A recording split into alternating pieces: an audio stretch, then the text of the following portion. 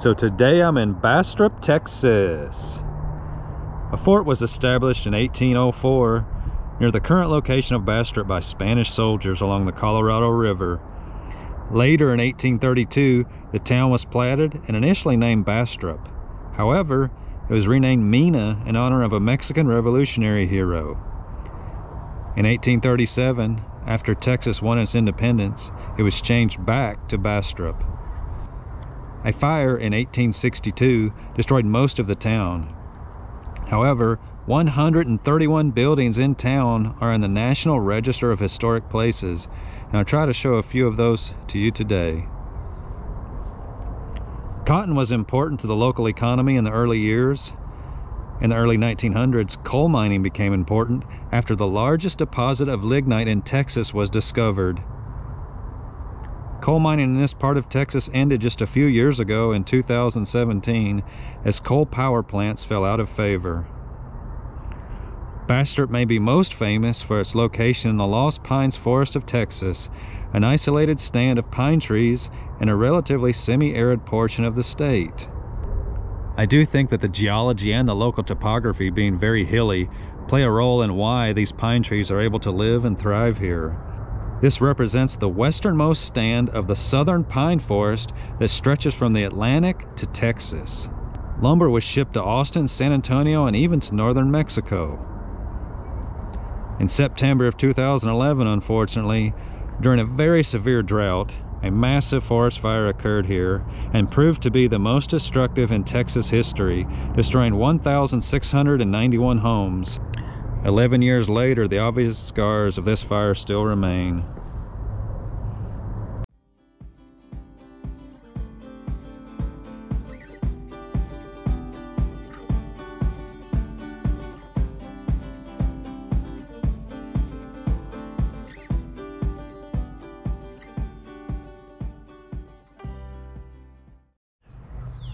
So this is one of many historic homes that you can see here in Bastrop, the Morris Mansion Bed and Breakfast.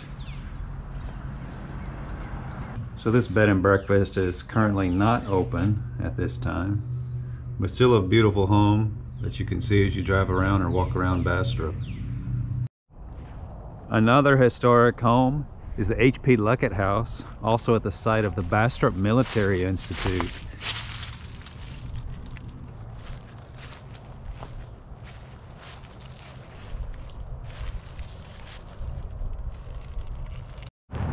This beautiful historic home is now the Pecan Street Inn.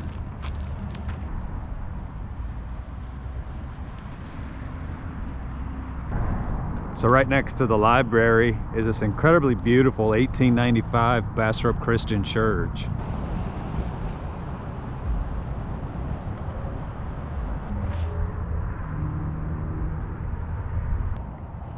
So this is a building that I found rather interesting. This is the Paul Quinn African Methodist Episcopal Church.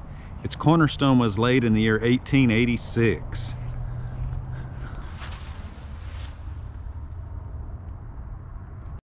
There is opportunity for paddling the Colorado River here in Bastrop. The Bastrop River Company does offer canoes and kayaks during the warmer months for rent. I'm sure they have a pickup site somewhere down the river. The water is surprisingly clear right here. So this is the Bastrop County Museum, and I've heard there's some really nice exhibits here that detail the history of coal mining in this area.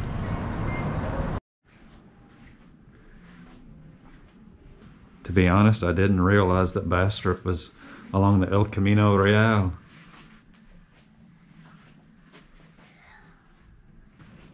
So the timber industry was very important to the local economy in the heart of the Lost Pines.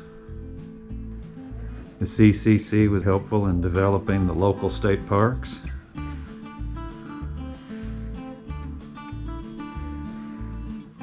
The Baron de Bastrop, influential in helping Moses Austin get permission to bring settlers to Texas.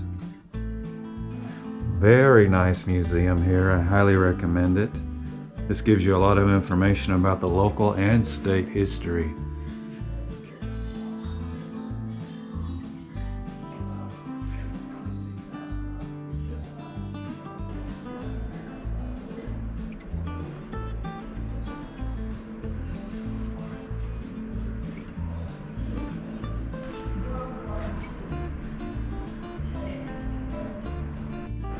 There were several training facilities and camps set up for the World War II effort, and one of them was at Camp Swift right here in Bastrop.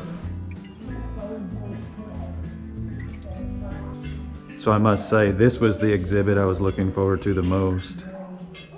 In the first half of the 1900s, multiple coal mining communities popped up across Bastrop County. You can see with this historical map, they stretched out to the north of town here.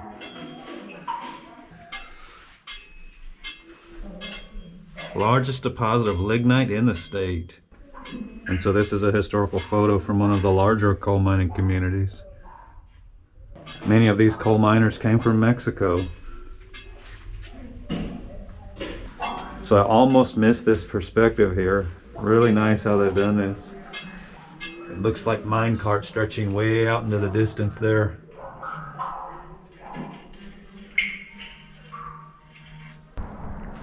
One of the last coal mines to be in operation in this part of Texas was the Three Oaks mine here near Elgin. And it closed down for good in the year 2018 as coal mining fell out of favor. I'm standing at a gate at the edge of this old coal mine, and you can see right now land reclamation efforts are currently underway as this coal mine is no longer in operation.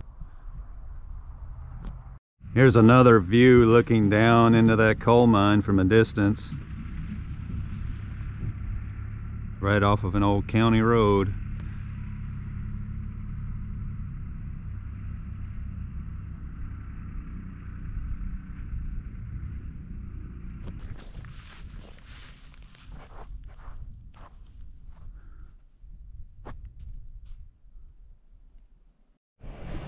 So I'm way up here in northern Bastrop County in the tiny little town of McDade.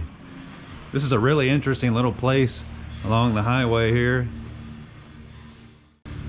but really cute. Here's the McDade Historical Museum. It appears to be closed right now. Rockfront Saloon, 1870, stagecoach stand.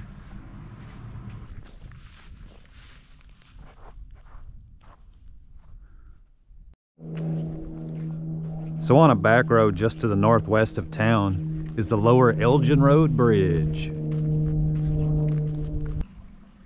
It goes over a small creek. Looks like it's pretty safe to walk on.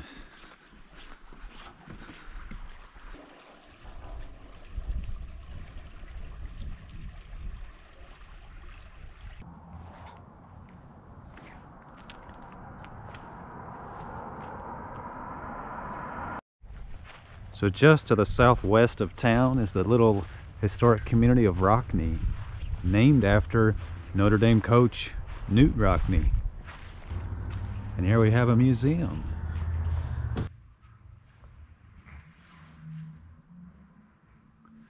So many early settlers came in through Indianola, and now there's nothing left but a historical marker there.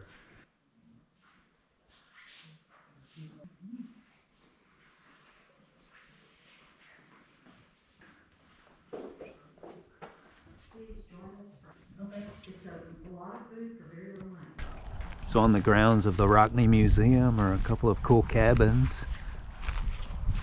with that classic Texas frontier architecture. Wow, 1860.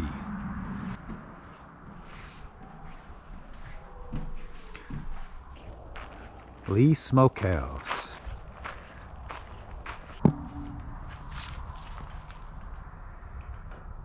Late 1800s wagon. And last we have the 1858 John Lehman cabin, built by German immigrants. So just east of the community of Rockney is Watterson Hall. And it's my understanding they still have dances every weekend, and you can get here early and get yourself a hamburger and a drink and get yourself some energy for a long night of dancing. So I was just informed that a scene from the movie Hope Floats, starring Sandra Bullock, was filmed right here in this dance hall.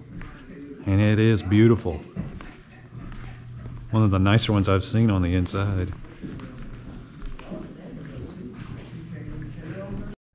If you're into haunted houses, just to the south of town is Scream Hollow. I hear it's one of the best around. And starting this February, the Texas Halloween History Museum opens up year-round. And I hear it's the only one of its kind in the world. This place is huge. Covers, he said, multiple football fields in size. So looks like a fantastic place if you like to get scared once in a while. For some great food, come to the Gas Station Restaurant.